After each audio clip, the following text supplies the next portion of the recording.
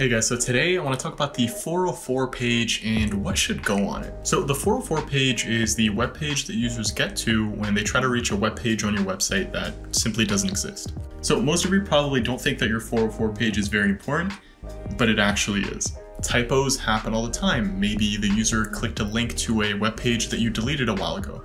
And since the majority of 404 pages are just so bad, only about 26% of users who do land on a 404 page will actually make a second attempt to reach the correct web page. The remaining 74% just leave your website altogether. So I'll show you what to include on your 404 page so that you can guide users back to the content that they actually came for. So first, you're gonna let them know that they've reached an error page. Try to be funny or witty here to lighten things up since the user is probably a bit frustrated at this point.